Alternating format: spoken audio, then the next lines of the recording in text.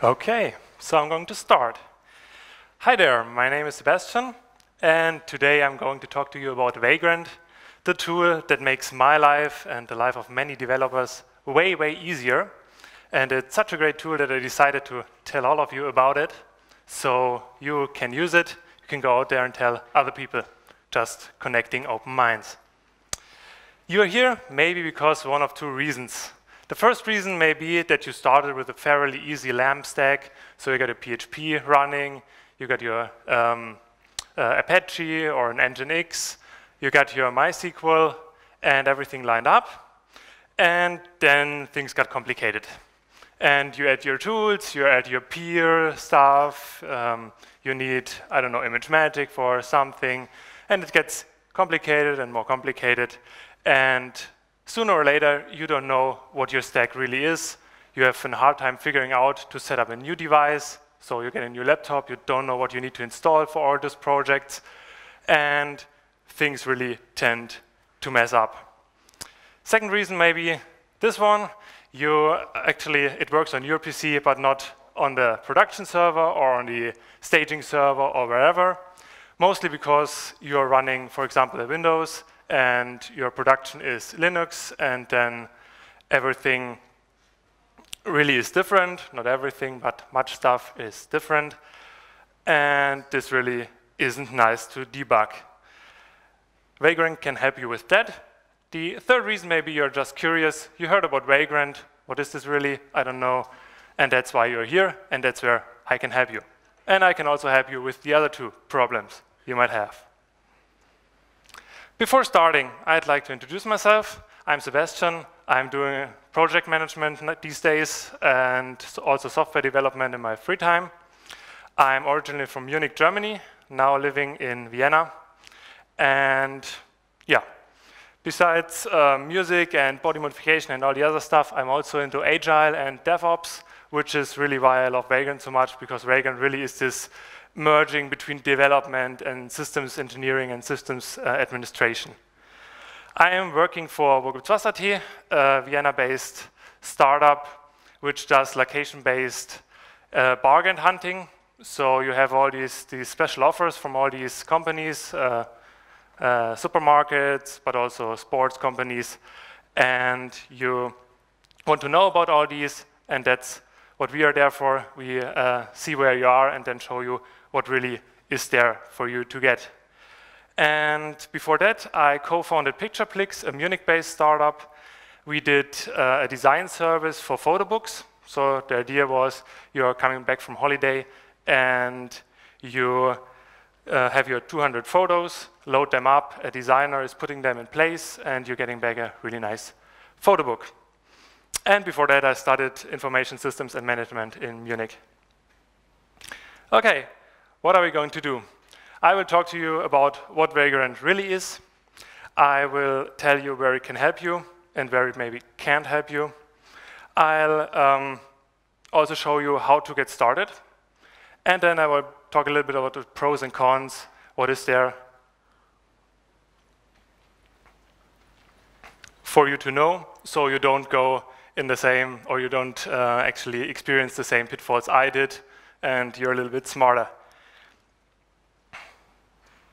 Before that, I would like to talk a little bit about how it is these days.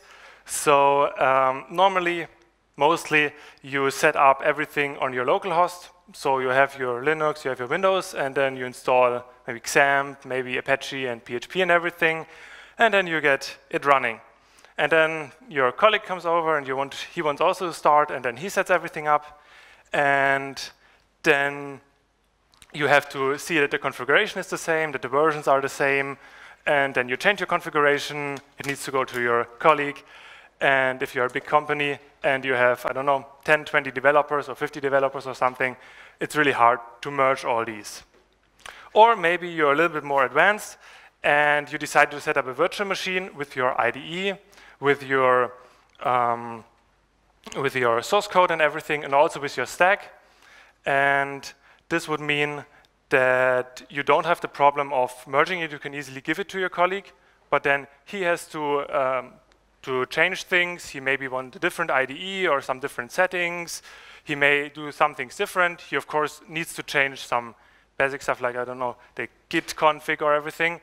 And then 1 week later, you decide to add a new program, and then you give the virtual machine back to him, and he says, oh no, I just changed everything. And you will do this once, you maybe do it twice, but then you stop doing it because it's so much work. And if you are a really big company, or if you're really into setting up those things, you could set up a remote virtual machine where your code gets synced in, and then you could use some kind of virtualization method where you could set up the same virtual machine for all of your developers, or actually one for each, and then everyone has his source code in there, and it gets synced, and everybody can look at it, and also the setup is the same. Problem here is that this is very costly, because you need a server for every developer, or at least a virtual server, but they need to be on bare metal somewhere. And you, of course, need to set it up. You need to maintain it. If the server goes down, 10 developers sitting around because they cannot develop, and that not very nice. On the other hand, the developer is not tied to the environment, so he can switch laptops, and as soon as the code gets synced into the virtual machine, everything works. And this is what big companies do many times, sometimes not, and it works really well if you are a big company, but probably if you are 2 to 3 people, if you're just starting out, or if you are alone and just want to have something, this is not the best option.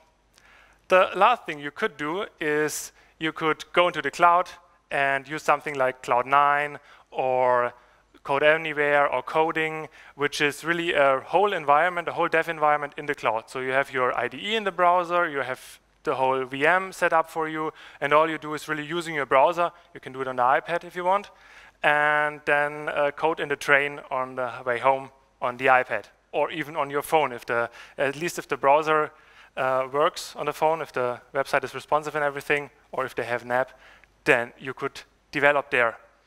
Problem here is that this is a little bit of a vendor login, because of course they don't really give you much of options what you can install. You have the normal setup, but if they run PHP 5.3, then they run PHP 5.3, and you have not that many options to get anything updated. You're also depending on an internet connection, so if internet dies, you cannot work. If you are on the train and bad internet connection, then this is really hard to do. It also means that you pay recurring fees for your IDE and for your environment, which may not be the best thing.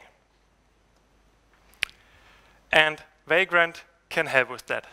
Vagrant was developed 4 years ago by one guy, Mitchell, and he decided to tie together. Actually, what he did was not making anything really new in terms of software.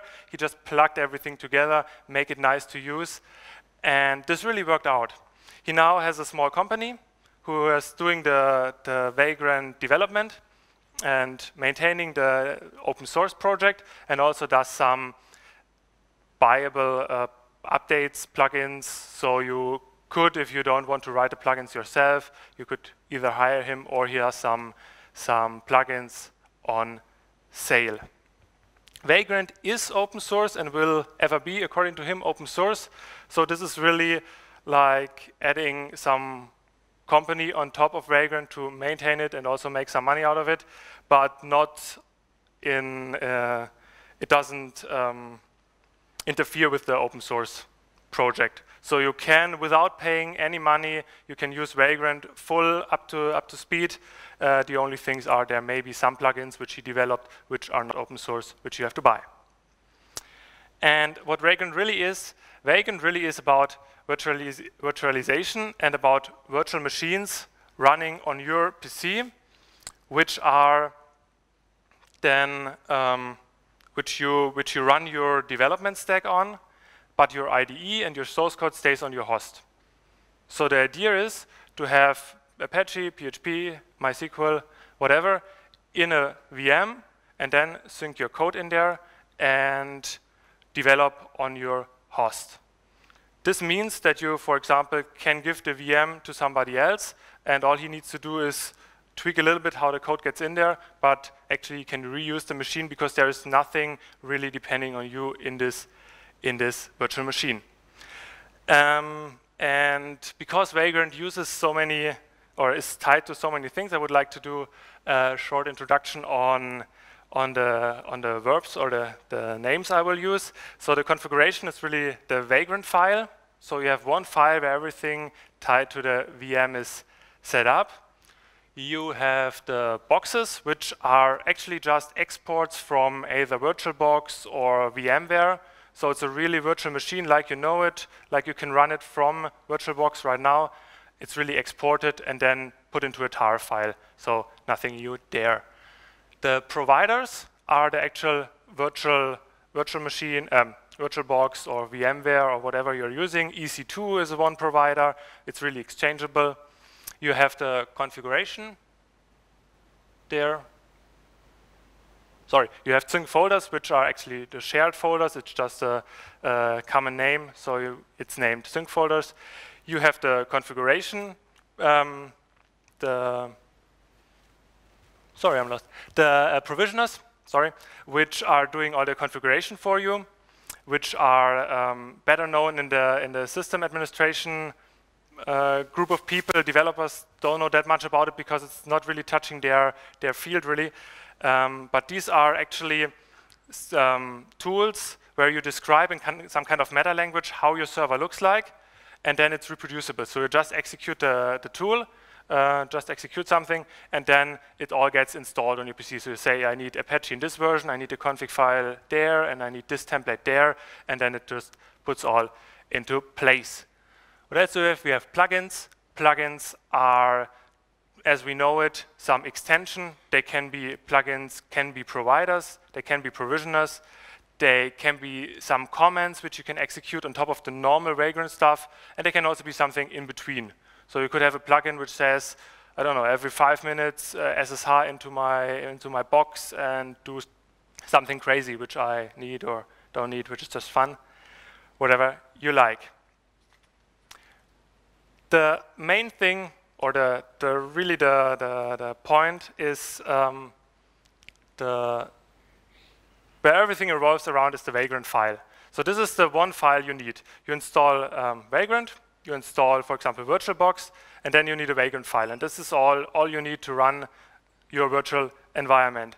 And this Vagrant file is Ruby code, but it's fairly easy to read as far as I'm concerned. I guess you can all, at least the first 2 lines, you can all make out what this really means. So you configure everything in there.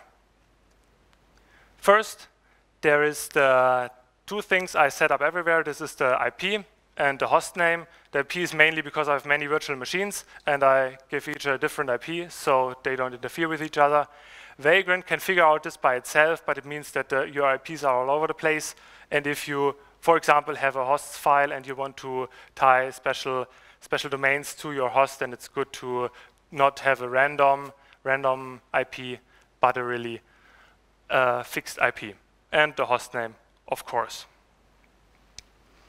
Then we have the boxes. And as I said before, boxes are just exports from VirtualBox into a tar file.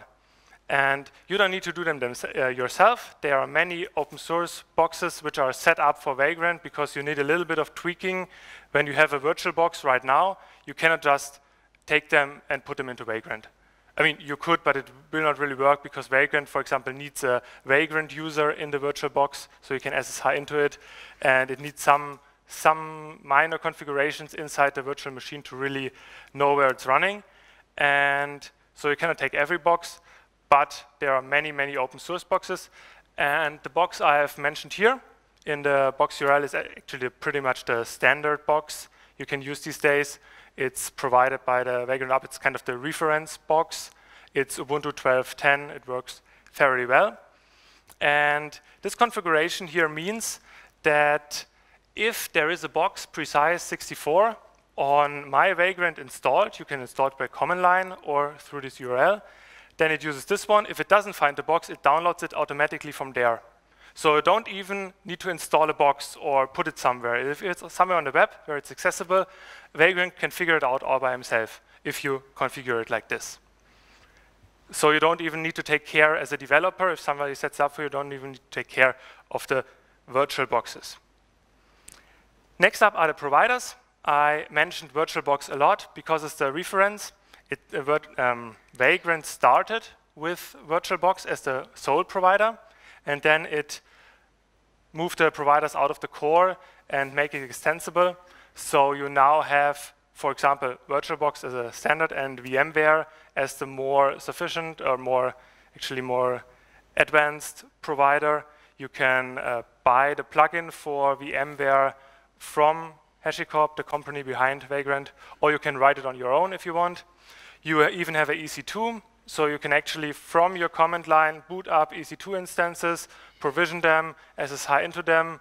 You have a little bit of a problem when you want to sync the code because it's over the web and you need to figure out how to do this. But everything else works pretty well, and you can write your own provider. It's fairly easy. It's Ruby, but it's not that hard. And if you really need some other virtualization, if you need something, you can just do that. As said, it's fairly extensible. You also have your sync folders, and sync folders are just a common name for what VirtualBox calls share folders, what in EC2 might be an NFS linked. But it's just getting your source code, which is on your host, into the virtual machine somewhere. And you can really tie your host folders to your VirtualBox folders anywhere. So you can say, for example, as I have here, I have some project folder on my host, and I put this into var_vv project on the guest. And then I can do anything in my virtual machine. I can point Apache to it and actually use the real code. And as soon as I change anything, of course, as this is usual with shared folders, they are also in the virtual machine. This means, of course, that your PHP Storm or Eclipse or Vim or whatever only needs to be installed on your host, and you're working like you would if everything is installed virtually, just that your development stack is inside the virtual machine. A little bit of a problem with these shared folders is that VirtualBox is not really good at them. So if you are on Windows, you will experience really slowdown after 7,000 files.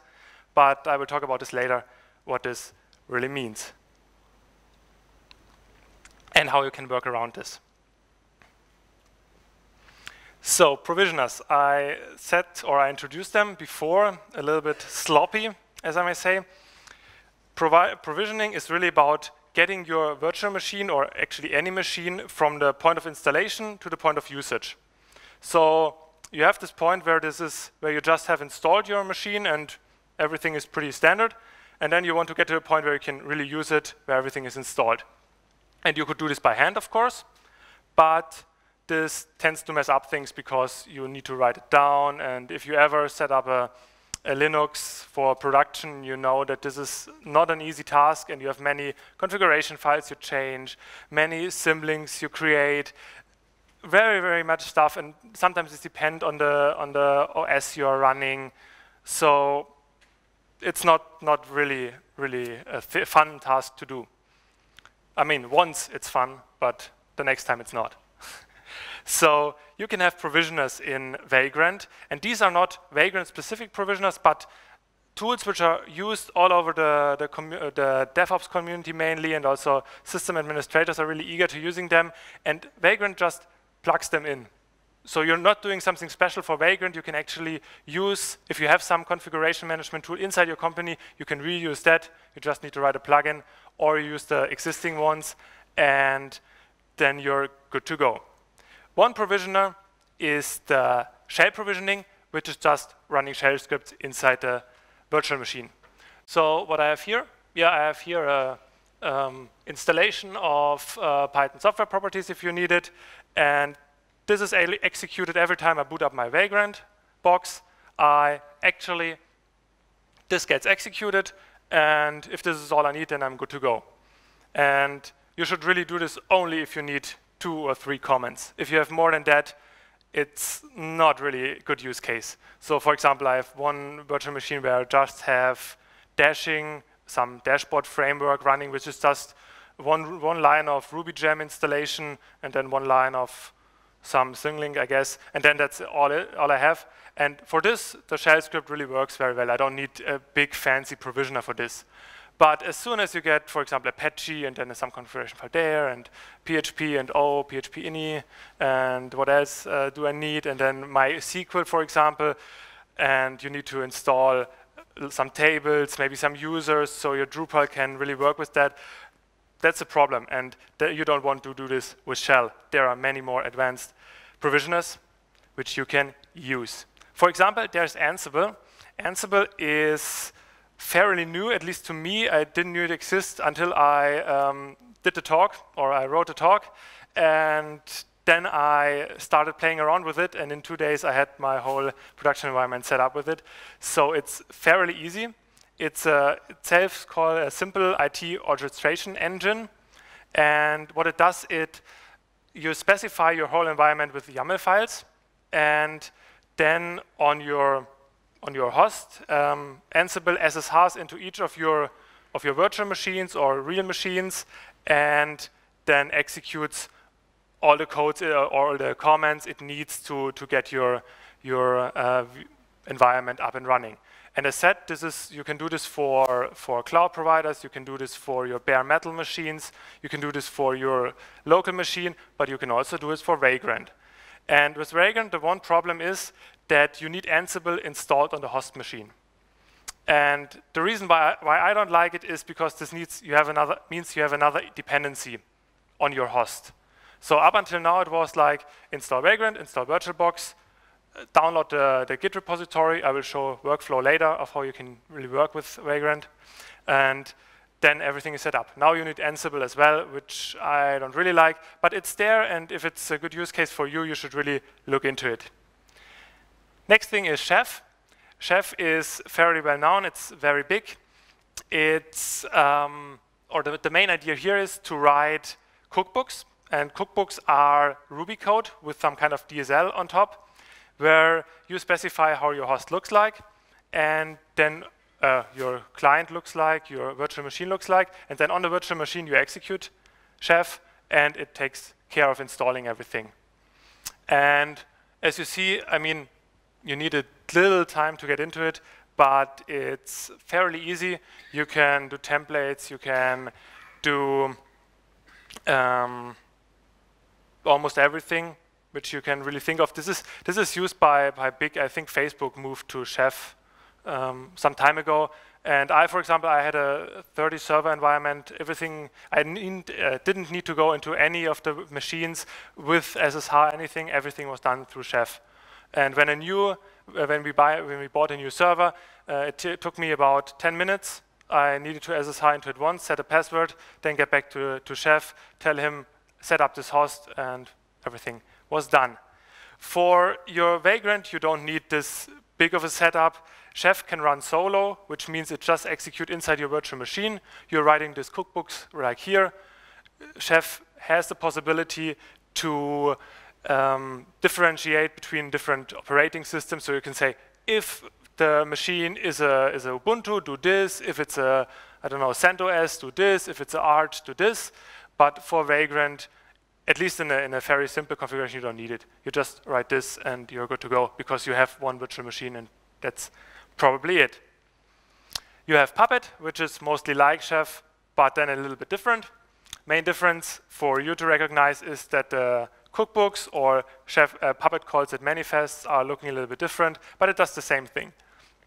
You're specifying in some DSL language how your machine should look like, and Puppet is running everything. The one very big difference is that Chef runs your scripts from top to bottom. It doesn't care about dependencies. At least, of course, if you do an apt-get, apt will get the dependencies for you. But Chef in itself doesn't care about dependencies. It just runs from top to bottom.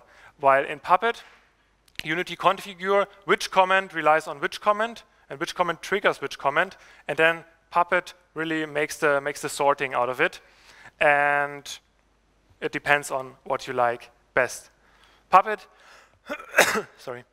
Puppet is also used in many big environments, so it's really capable of doing everything. And again, for Vagrant, you really need a fairly simple setup. There is, at least I never encountered really the need to have really big manifest, really big configuration, because when you work on a project or on many projects, you mostly have one virtual machine. So you have Ubuntu or Debian or whatever you want, whatever is up to you, and you need your provisioning to set up this one virtual machine and not many different ones. So these tools are mostly aimed at big companies setting up tens of thousands of servers, and that's why they are so complicated on the first look. But when you actually dig a little deeper, you see that if you don't need all these special things, it's fairly easy.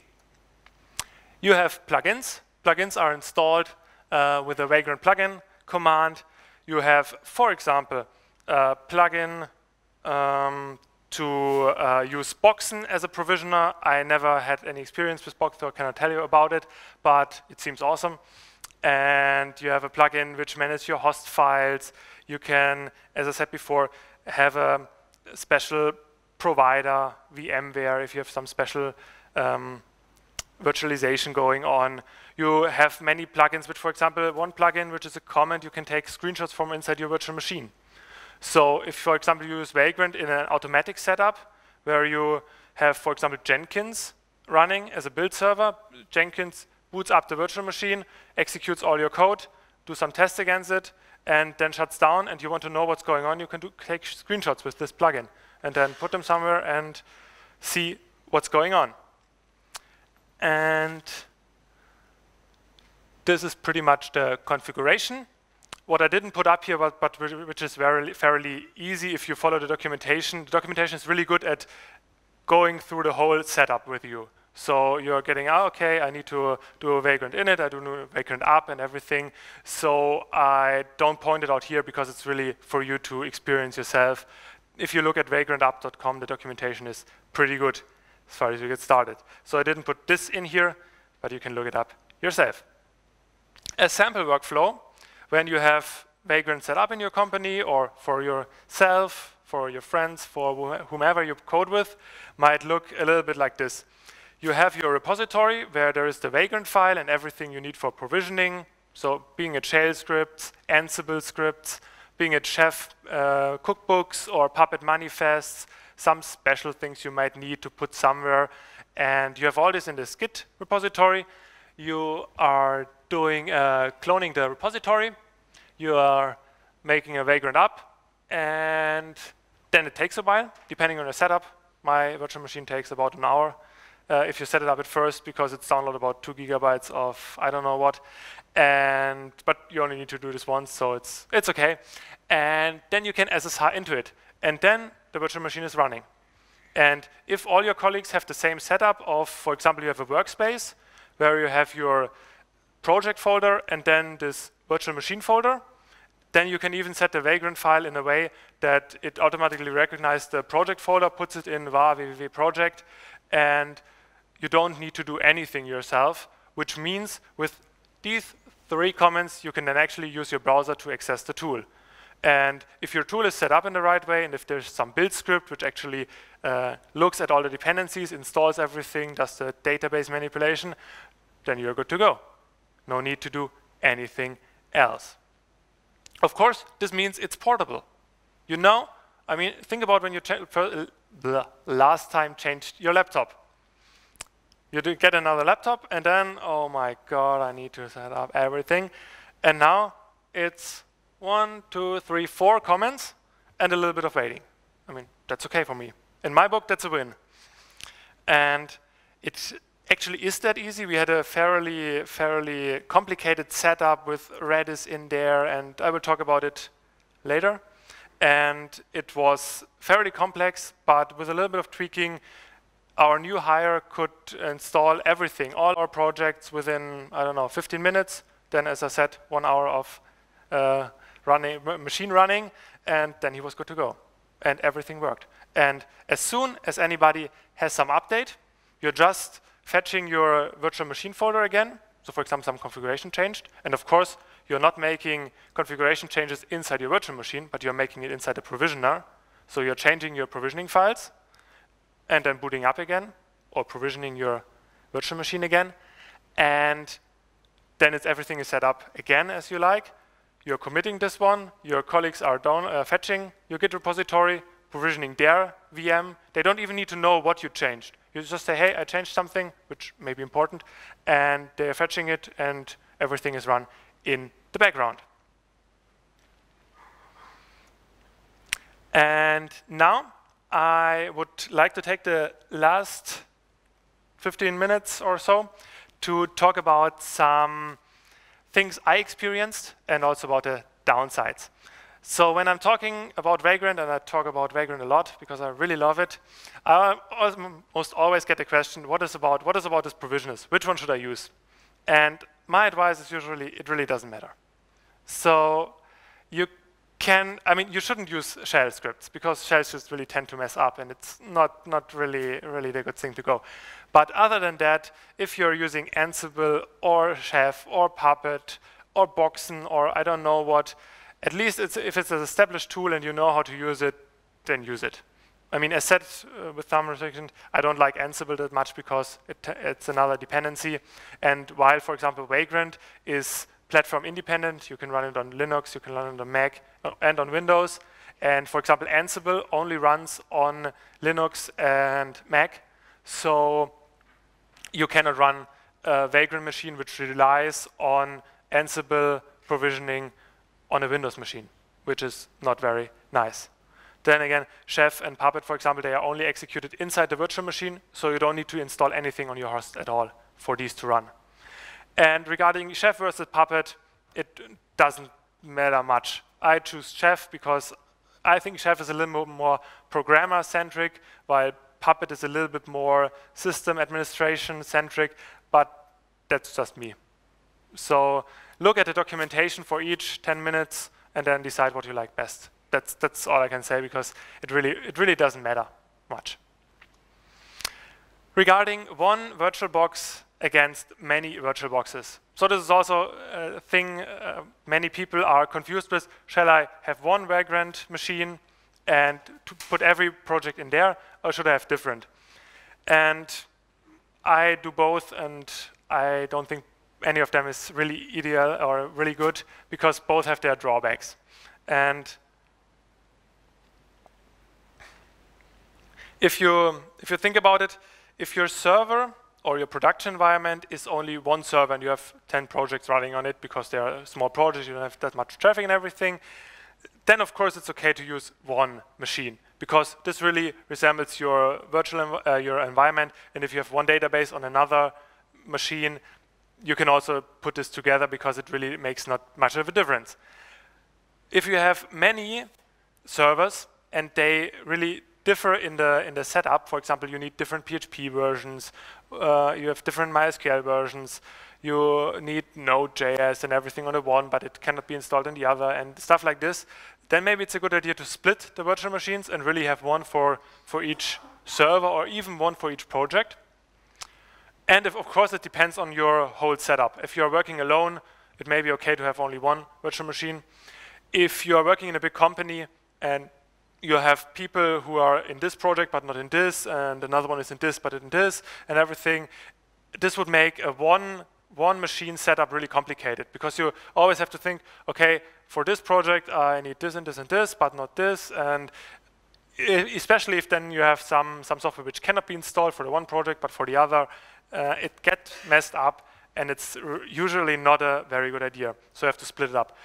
For me, I never really found a balance because then again you have much more operational costs because you need to maintain every one of your Vagrant boxes. If there is a new PHP version, you need to go to every one of your Vagrant boxes. You don't only need to actually update it, you actually check if the update is okay. So you need to boot everyone. And depending on what you're doing, if you're a developer, this may be too much of a task, and then just one box is fine. As said, I did both. They are not really ideal, but on the other hand, it's not that much of a hassle. You can go with both. And then I get a question, oh my God, I need to build my own box and how I do this and everything. And my advice here is use the standard Ubuntu 12.10 and run with it. Because, and why I say this is really because you don't need to build your own box. There are so many out there. If it's not Ubuntu, there is Debian out there, there is Arch out there. And then when you're using the custom box, of course, there's nothing installed. And then you use your provisioner to install everything. Because then this makes it fairly easy to change configuration. If you want to switch from Apache to Nginx, you just make sure your provisioner knows about that there should be no Apache installed, but an Nginx. And the next time somebody boots up the machine, everything gets installed. On the other hand, if you have it installed on the base box, so you're setting up a virtual box manually, installing Apache and PHP and MySQL, and then exporting it so you can use it with Vagrant, this is hard. Because now you need to tell everybody, hey, you need to install the new box, because Vagrant doesn't do it. Vagrant doesn't check if there is a new box. You have to tell Vagrant that there is a new box and that it should download it. And if somebody forgets it, then he's left with the old, and suddenly you have it works on my machine again. And also, if you have, let's say, 5 different boxes, you can use the same base box for it, so using the same template, let's say, and then with permissioning, just add up the stuff you need. When you have a fairly configured virtual machine as a box, that's fairly hard, because now you have Apache like burned in there, and you cannot just, of course you can try to deinstall and everything, but it's fairly more complicated. And these are, 3 discussions I ran into very much. There is also one which is a disadvantage I mentioned in the beginning. Vagrant is really slow. At least, or let's say Vagrant isn't slow, because Vagrant is just a CLI tool. Vagrant is just plugging in providers with your base box, with your provisioner, with plugins, with shared folders. And Vagrant isn't slow. VirtualBox is slow. But that doesn't matter, because that's a problem to you. And you need to think about how you're going to solve this. Because if you are, for example, if you're on Windows, then it's really slow. Like in the beginning, you don't recognize it, because it's with few folders, few files, it's fairly okay. But as soon as your shared folders get more content, they're really slowing down a lot. And on Linux, you have the advantage of using NFS. So you can use NFS to actually get your files in there without the shared folders of VirtualBox. And on Windows, you don't have this. So some people do Samba, but actually this is some kind of a workaround I don't like. And some people, for example, have something like a Dropbox setup where you actually sync a folder inside your VirtualBox with the shared folder, and if anything changes, it gets synced back and forth, and woo, this is really a mess. And actually, you don't want to do this. And VMware can help here. VMware is much faster, also in the whole execution of the virtual machine, but also with the share folders. I didn't have the time to play with it, because it costs money, both the plugin and VMware itself. But I hear it's pretty good. From the people I talk with, it's pretty fast, and so it's a nice alternative. And of course, you can have your own setup, whatever you need. And for example, if you use EC2, you have the whole problem of getting your code in there, because actually, from what I get, the EC2 plugin or the EC2 provider is actually just for maintaining your production or staging environment, so booting it up, SSHing into it, and not really to have it as a development environment. Then I get this. I get yet another tool. Because people say, I don't want to, I have all these tools, Apache, PHP, and all this other stuff I need to manage, and now I get another tool. And the thing is, this is not another tool. This is the only tool you need from now on. So what you're doing is you're extracting all this system administrator work from your developers in terms of their own PC into somebody who's dedicated to doing this. Maybe it's a developer, or maybe it's a system administrator. And the developer, as I showed you before, doesn't need to know about the stack at all. And I have one example where in my old company, we all worked as well 3 to 4 projects, and we all worked on this together. And in 1 week, I decided to install Redis. And for some reason, I didn't talk to anybody about it. I just it was in my head, and I said, "Oh, Redis, nice, neat." And I tied everything up, and then we were using it in the project. And then after 1 week, somebody said, "Hey, didn't you want to install Redis?" And it's in there. I'm using it right now, and you're using it too. And he was like, "Why? Huh? I didn't really get it." Because Vagrant, when it was provisioned again, installed Redis, made sure the configuration stick, and then the project used Redis, and the developer didn't even know about it. So instead of going to everyone, "Hey, you need to install Redis, make sure it's on port this and that, and whatnot," it was just install the virtual machine again. And that's actually what you need to do. And then I get lots of questions other than that, or maybe mixing up with this. And this is actually mostly the end of my presentation. And the advice is just start. So I had a discussion with the Munich Symphony user group Munich last week, and we were discussing about Vagrant, about my talk, and some people were like, "What's going on? How do I do this? How do I do that?" And I was like, "People, install Vagrant. Choose a minimal project, maybe some pet project you have, or maybe something you can just get started, which is not that important for your company, and use it. And look it up, and start with the minimal thing which works. So 1 Vagrant file, or 1 Vagrant box, simple provisioning, use shell provisioning if you like, and just get it running, and see what you can do with it, and then advance from there. Because if you don't start, you're never gonna finish. And if you think about all these little questions, there is no real answer, because it really it really relies on your setup, on your specific need. You can have 1 box, many boxes, whatever you like. It really doesn't matter. So thanks for staying with me, at least coming because of the chocolate in the other room. So I really appreciate that. And if you have any questions, now is the time, or you can actually hit me up. I'm here today, tomorrow, and talk with me about Vagrant.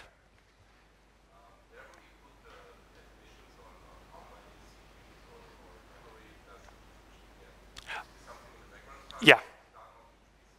No. You can do it in the Vagrant file. I didn't show it because it's provider specific. So if you're using virtual machine exposes the specific configuration parameters to Vagrant, and you can all set it up in the Vagrant file. But if you're using VMware, it's a different configuration, of course, because VMware does things different. But in essence, you do everything in the Vagrant file. You don't need to do anything on the host.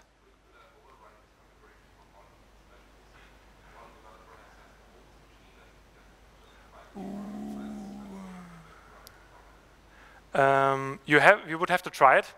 I'm not really sure. What we did in our company, we didn't have the Vagrant file in our Git repository, but a vagrant file.dist. And then every developer would copy it over, because we had some, for example, one, he couldn't use the IP address we all other used because there was something messed up. And somebody had some different folder structure, so he needed to do the shared folders different. So we had one Vagrant file, which was one Vagrant file dist in the repository, and everybody just could copy it, rename it, and then boot up Vagrant and maybe do some things different. This makes it a little bit different to update, but it works. I think you can also put the Vagrant file in there settings Vagrant, and provide some defaults there, which then are picked up if you don't specify other values. Okay. So you can have some defaults, and every developer can set his defaults for every Vagrant file. Thanks. Yep.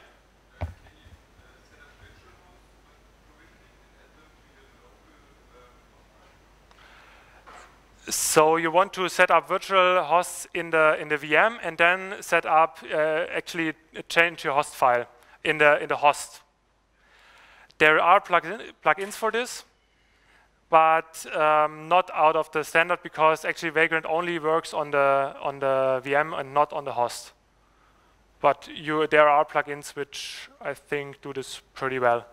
I'm not using them. I'm doing this host file manually because I really don't want Vagrant to mess up with my host, but that's up to you. And you could also write a plugin if there is none.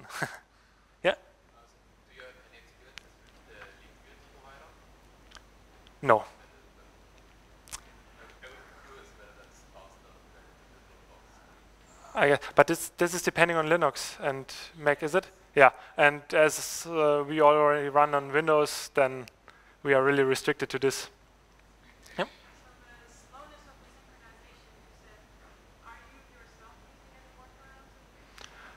No, I got used to the little thing, and I'm also migrating to Linux so I can use NFS.